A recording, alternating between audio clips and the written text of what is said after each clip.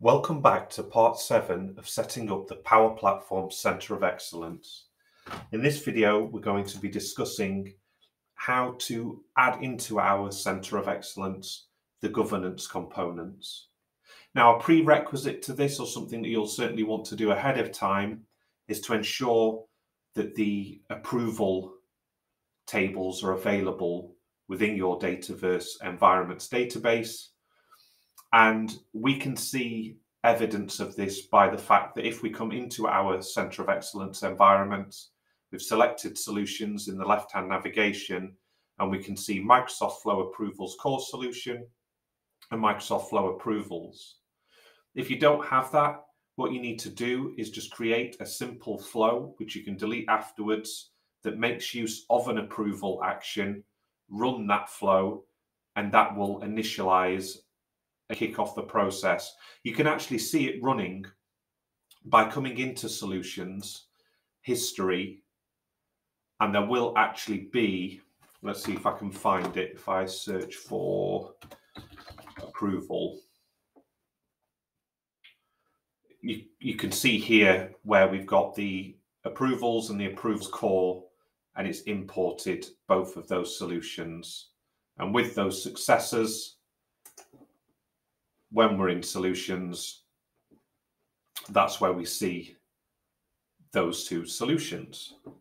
The next step is to import the governance component solution. So we're in the right place at the moment, so we'll stay here, and then across the top, we're going to select Import Solution. We're going to browse. We're going to expand our COE starter kit zip file, or the extracted version, and basically we're going to look for the solution zip file that's named Centre of Excellence Audit Components _ version number _ managed.zip. We'll then click Next. After a short while, we'll click Next again. And here it's now going to want to ensure that we have suitable connections for the various connectors that are used throughout the solution that we're importing. So just because of how far we've come in this environment already, for the bulk of these connectors, we do have a suitable connection and there aren't any gaps, so we'll just continue. If there wasn't an available connection or not the connection you were after, you would just click New Connection. It's going to take you to the same place as if you expanded Dataverse in the left-hand navigation and went to Connections. So you could absolutely do it that way ahead of time, but go there. It should be handy and kind of load up as if you've gone to Dataverse Connections, found it, and then gone to authenticate it. Specify a suitable account. Once you've got the connection, come back here. You'll be prompted to refresh, and it should automatically infill the connections. We're now going to click Next. Here we're being asked to specify a couple of environment variables. So for the first variable, it's asking for, and it does say it's optional, URL to the Clean Up Old Objects app, Canvas app. So I'm just going to duplicate the tab that we're on. Once it's duplicated, I'm going to click on Apps in the left-hand navigation. And I'm going to see if such an app exists at the moment. So let's just have a quick look. I think it's still taking a while to load.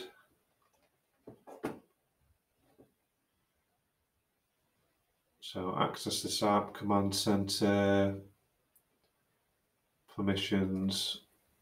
With some of these, you don't necessarily, they might have changed the name or since an update, or you've yet to import a solution that contains them. So I think I'll leave this blank for now. However, what we will populate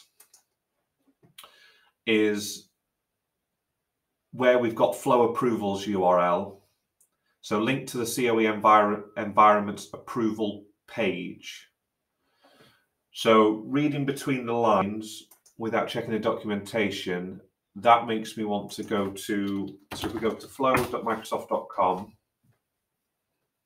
or powerautomate.microsoft.com, either would work. And then you can see in the left-hand navigation, we've got approvals. So I'm going to assume it is this one, although we're currently on received. I'm not sure if it would be better off but we'll go with this one. Although what I'm going to do is I'm actually going to see if I can just hit it without the received, and if it just defaults to received. So as if it does, it's the same difference. No, so it does want received. So we'll go to that for now, but when we come to work our way through using it, if there are any discrepancies in the specified environment variables, we can just go into the admin command center app and update it accordingly. But remembering that if there's flows that are making use of the environment variables, the flow realistically will need to be like turned on, off and on again for it to pick up the new updated environment variable. So once we're happy with this, we're going to click on import and we'll give it a moment to import. I am going to pause here, so this may take a while, but it will seem as if it's happened straight away.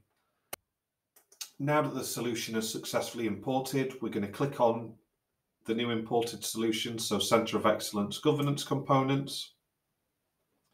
And the remaining step is to turn on 3 cloud flows in a particular sequence. And these are all prefixed with helper. One thing I am going to check is I just want to see the apps that come along with this solution. And I believe this Clean Up Old Objects app was one of the environment variables. So I'm just going to go to details. I'm going to copy the URL. I'm going to come back on over into our core component solution. I'm then going to click on apps in the left-hand navigation. I'm going to play the admin command center app. Once this is loaded, in the navigation menu on the left, I'm going to click Setup. And I'm going to search for old. Clean Up Old Objects app URL. And I'm going to enter that value that we've just copied, paste it, save it. Now coming back, we're going to go back to our solutions, come back into our governance components solution, click on cloud flows in the left-hand navigation, and we're looking for 3 flows that are prefixed with helper and end in gov. So we've got Canvas app operations, Canvas